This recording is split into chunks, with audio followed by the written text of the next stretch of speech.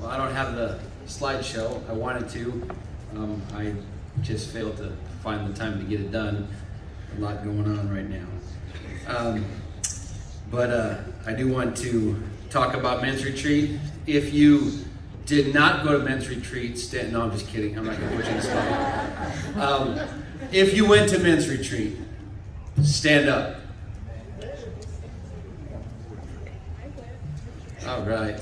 And Sister Smith and Sister Andrews were there too. But, you can be seated.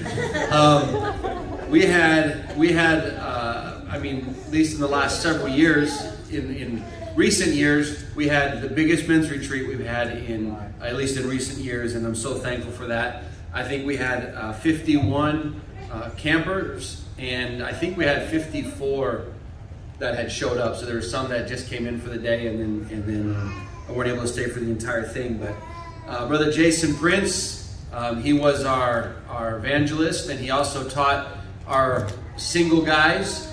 It was from what I've heard, I wasn't in there. Obviously, I'm not a single guy.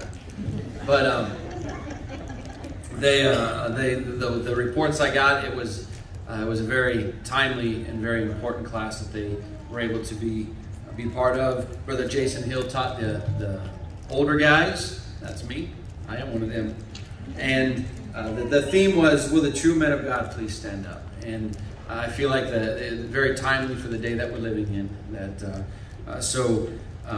It was very exciting men's retreat. It was just a wonderful time. It was, I believe, one of the first gatherings this side of COVID in the state. And it was a very wonderful turnout. I don't know that we have the dates secured for next year yet. We usually try to do it the first week or two of April. So be praying for men's retreat coming up. I appreciate all the work that everyone put into this retreat. A men's retreat has always been and always will be one of my highlights of the year, and I think that I speak for many of the guys here. Men's retreat is just it's always phenomenal, and it's always been a blessing to me. So guys, if you didn't make it this year, we're gonna have it again next year, and so make the time, plan for it. Just like any of our camps, whether it be the ladies retreat or whether it be family camp, plan for it now.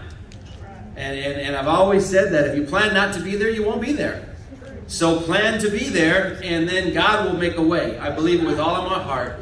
And I want to be encouraging in that sense. Please, please, please be at camp. It will change your life. Whether it be a retreat or camp or youth retreat, whatever it is, it will change your life.